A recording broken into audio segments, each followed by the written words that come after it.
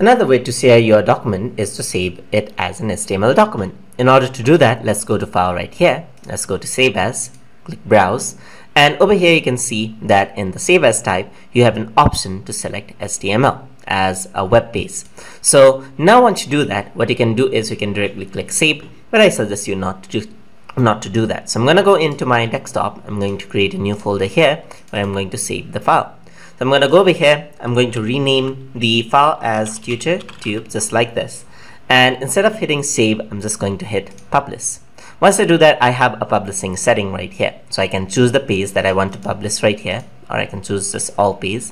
And I can choose whether I want to add in search pages feature, pan and zoom feature, and so forth. Right now, I just have one page, so I'm just going to create another page so that you can see the difference. Just drag in the router. That's just what it's going to be. So I'm going to go to File, I'm going to go for Export, I'm going to go for Change File Type. You can do that as well, and I can save it as a web page. So Save As, I'm going to go over here into the desktop new folder. That's it. I'm going to save it as tutor tube, just like this, and I'm going to hit Publish. Once I do that, I can enable all the features if I want more features there as my HTML document, and page title is going to be tutor tube, just like this.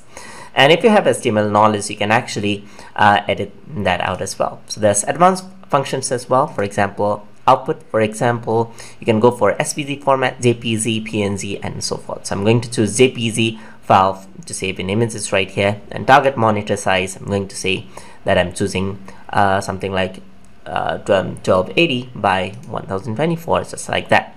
So you also have an option to host in web pages. So host can be basic, or right now I'm going to select none. You can also have different type of style sheets, just like that. So let's not dig into advanced right now. So I'm going to go into general.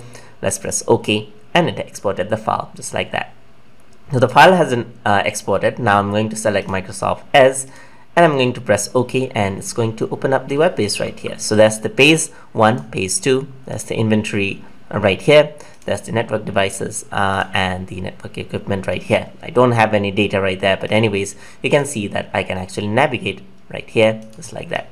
So you can see that I have my diagrams right over here, just like that. I got my pages, everything in HTML file format, and all of them are saved in HTML file format right here. So I'm going to go onto my new folder, and you can see that there's my TutorTube files and TutorTube right there. So that is how you can save your diagrams as HTML pages. Hope you guys learned something as always, and as always, please like, comment, share, and subscribe.